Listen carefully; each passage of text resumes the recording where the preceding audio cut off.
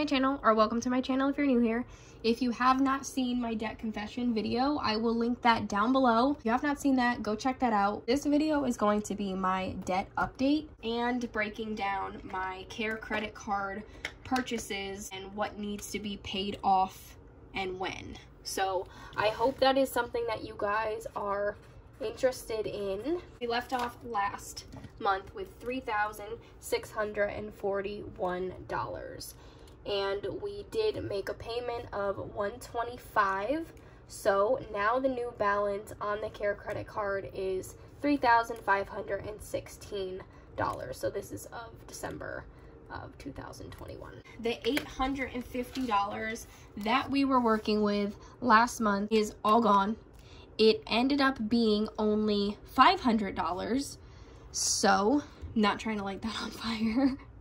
It ended up only being $500. So we have some extra money that we can now put towards the Care credit card. But before we actually go ahead and do that, I just wanted to break down this amount for you guys. I wanted to break down the $3,516 that we still owe. This is my statement from Care credit card.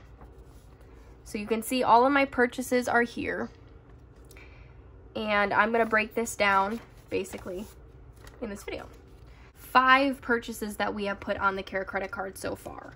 So one was $940. This was for a root canal. $729.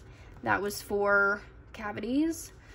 $337. That was for the consultation and the cleaning that I had. $905 was for cavities, and there is a $1,200 charge. That was for a root canal as well. Yes, I've had a lot of root canals. I've had 5 altogether. So this was our beginning balances for every single one. So the total for all of these balances was $4,111. Basically, this balance went down to $720 because of what we've paid and where that payment goes. From now on, I will actually be calling them and saying, hey, I need you to put this towards the balance of $720 instead of just making the minimum payments, because then that just goes to the whole amount and it breaks it down. It kind of chooses where the money goes, if that makes sense. I hope it does. So anyway, this $720 needs to be paid by April 1st of 2021. I mean 2022.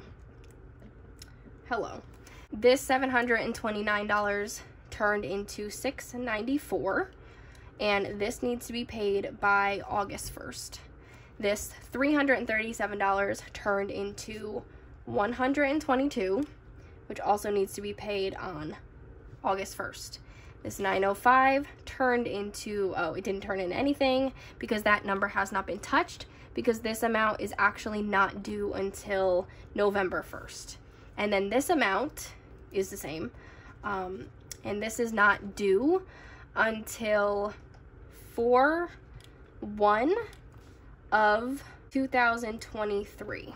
Which I think is pretty awesome, but you guys know that it is my goal to get this all paid off by the next December, so hopefully we can make that happen. We're basically going to be focusing now on this $720, and if you guys watched my last cash stuffing video, you will know that I have $390 in my debt envelope right now. Basically last week, I had made a payment of $125 towards the Care credit card, right?